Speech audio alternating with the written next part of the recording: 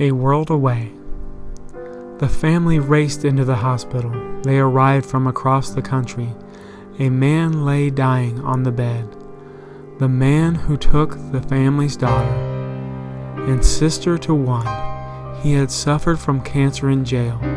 The family prayed for that man. He resisted their compassion, cursed himself, but inside, as his end neared, he finally accepted their forgiveness.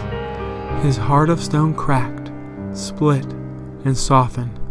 Just for a moment, while they held his hand, a tear spilled out of his lifelong dry eyes.